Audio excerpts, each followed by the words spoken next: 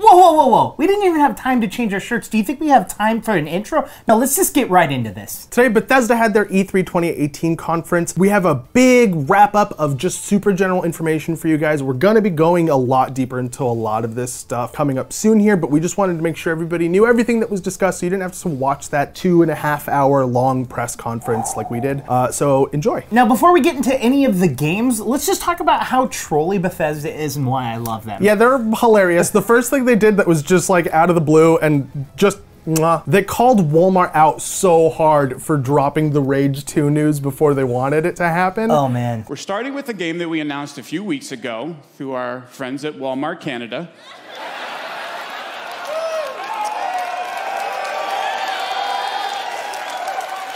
Perhaps best known for their low prices and ability to keep a secret. Just punch them right in the face. And then we got an amazing trailer for the Skyrim Special Edition, which is going to be on your Amazon Alexa. Alexa, play Skyrim. You're level 57 and see a tall snowy mountain.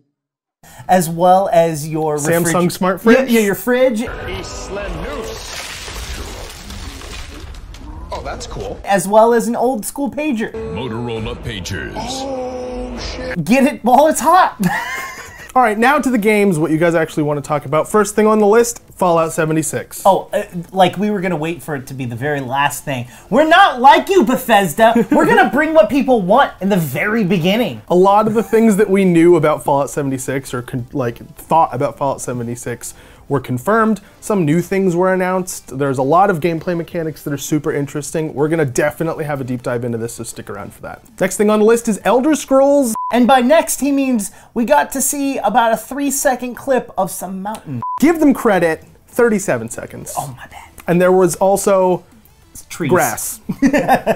Now, something I'm actually excited about, Elder Scrolls Blades, where you can play an Elder Scroll games on your phone, either sideways or super stealth mode, so you can do it in a meeting, in portrait mode. They also made a joke. Well, the audience did. They also made a joke. Next up on the list is Starfield. It exists. Yay! Space. No, but for reals though, for reals, first original, like wholly original IP from Bethesda in the longest time ever. And I'm super hyped for it because I want to see if they still got the chops to make something fresh. We got some Prey updates with Prey Moon Crash. Very excited about seeing this. I play Prey and I really love it. Adding new stuff to a single player game is always good. It's prop hunt. They made the game prop hunt, obviously. Next on the list is Wolfenstein Youngblood. It's still killing Nazis, except for this time you get to do it with another person. You beat the living fuck out of those Nazis. Indigo and I are gonna kill Nazis together. As Lady. Oh, shit. I guess Quake, sure, why not? Then we got Doom Eternal, where the fight has been off of Mars and on Earth. Double the demons. Definitely on Earth, and definitely double the demons, and definitely still the most violent and gory thing I've ever seen in a video game. Just disgusting.